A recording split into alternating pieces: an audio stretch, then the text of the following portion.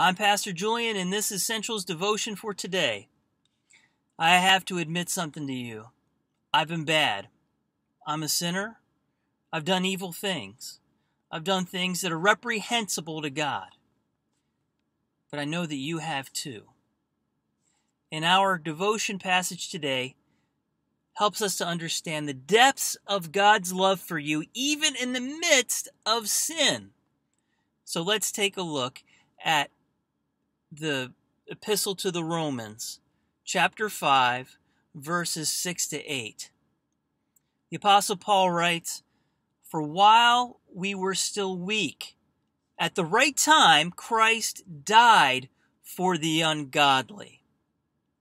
For one will scarcely die for a righteous person, though perhaps for a good person one would dare even to die.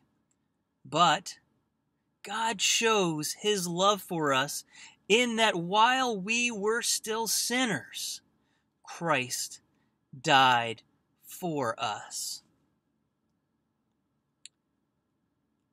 That is just absolutely incredible. I mean, if we were to put ourselves in this position of, am I going to sacrifice and give my life up for someone else?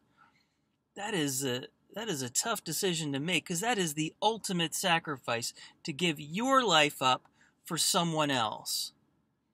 And now think of maybe the nicest or best person that you know of in your life. Would you trade your life for theirs? Would you sacrifice your life so that they can live? I know I might do it for my wife and for my kids. I mean, that's like a no-brainer. Would I jump in front of a bullet for somebody? Sure. If somebody's shooting, I will probably jump in front of a bullet.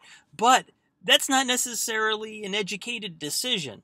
That's more of a reaction of me wanting to help somebody else without even thinking about it. I'm talking about thinking about it. Having the opportunity to think about it, because God thought about this. This isn't Christ jumping in front of a bullet for us. This isn't God saying, I want you to save them from this bullet. We are steeped and really evil. Steeped in this sin, and we're really evil. And so, he thought about it. And this is how he wanted to save us. That he decided, yes, I am going to die for you.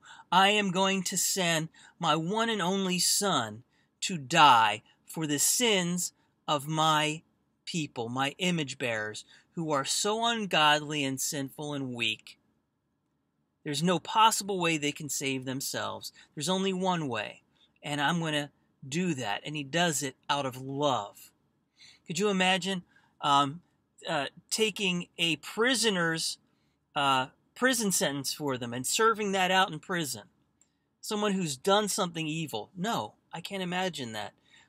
Think about someone on death row who's about to go and be executed. And you say, hey, I'm going to take their place. I want them to live, and I am going to die in their place. No, you can't even imagine that. You can't imagine that. But Christ did that for you and for me out of love. The only righteous person there ever was sacrificed his life so that you and I can receive life. And God did this because he loves you. And now I want you to think about the depths of God's love today and every day, because he loves you deeper and wider than you could ever imagine. God bless you.